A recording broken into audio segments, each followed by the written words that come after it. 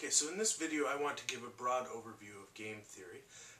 Specifically, I'm going to just look at normal form games, and we're going to illustrate the concept of Nash Equilibrium, and we'll do it through a series of examples. So let's analyze our first game.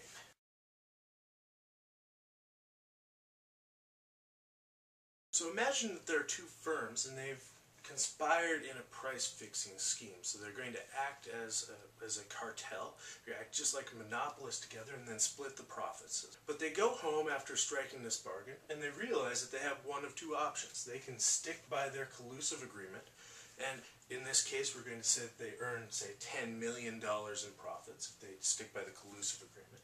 Or they can cheat on the agreement. If they end up cheating, they end up getting a bump in profits and then essentially stealing some of the profits from their collusive partner. But now if both of them cheat, they end up in sort of Cartel Competition, and what's going to happen is the profits will be driven down from the monopoly, and they'll end up splitting a smaller amount of profits. So they have an incentive to collude, but you can also see that the cheating on this agreement is going to be counterproductive from the standpoint of these two firms. So let's go ahead and analyze this game and show how to find sort of equilibrium strategies and find the Nash equilibrium of this game. What we have to do to specify the equilibrium strategies is we have to kind of put ourselves in the shoes of each of the individual players of this game. So imagine that we are firm A. I could imagine that firm B will collude, and then I can ask, well, given that, what should I do? And then the second part is, imagine that firm B will cheat on the agreement, and then given that, what should I do? Now the numbers in these boxes, the first one belongs to firm A, and the second one belongs to firm B. So when we're analyzing firm A's decision, we're going to look at the first numbers in the boxes. So let's look at, given that firm B colludes, what should firm A do?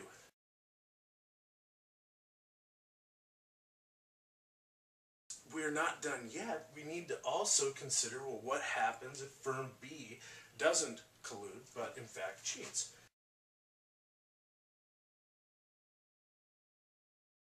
Now we've analyzed firm A's decisions given what firm B's potential actions are. We can do the same for firm B, just put ourselves in firm B's shoes. Remember, firm B's payoffs are the second numbers in these cells, and so we can analyze firm B very symmetrically, just covering up the rows to determine what firm B is actually going to do. So imagine that firm A colludes. What is firm B's best choice?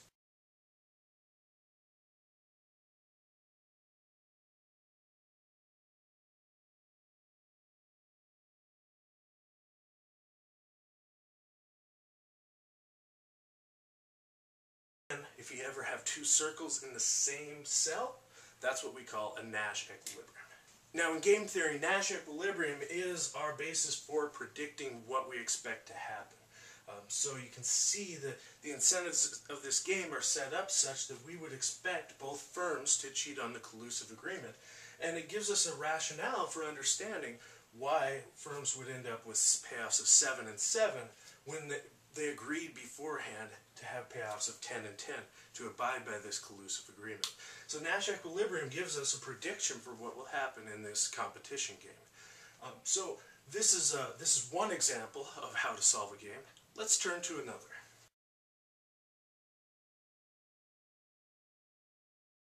Okay, so here's a game called the Battle of the Sexes. So imagine that we have two players to this game. We have Tony, we have Shanna, and they need to decide where to go for their date tonight. But they can't communicate, they have to decide simultaneously, and they have to end up sort of just showing up to either the football game or the ballet. Now, the strange thing about Tony and Shanna is that they like to spend time together. Tony likes football better, Shanna likes the ballet better. So, but they like being together more than they like being apart and at their favorite event.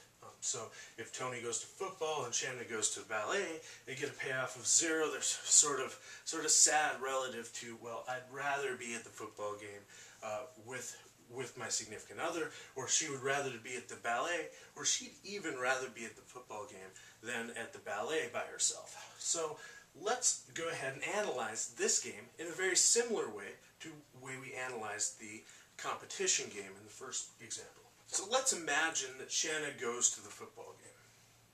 In that case, Tony is choosing between a payoff of 2 if he goes to the football game and a payoff of -1 if he goes to the ballet. 2 it is. If Shanna goes to the ballet, Tony's choosing between 0 if he goes to football and 1 if he goes to the ballet. So you'll see that this strategy that Tony employs is not quite the same as the one we had in the competition game example. The competition game, the strategy didn't depend on what the other player's action was. In this one, it does. Now, in the competition game, when your strategy does not depend on what the other player does, that's what's called a dominant strategy.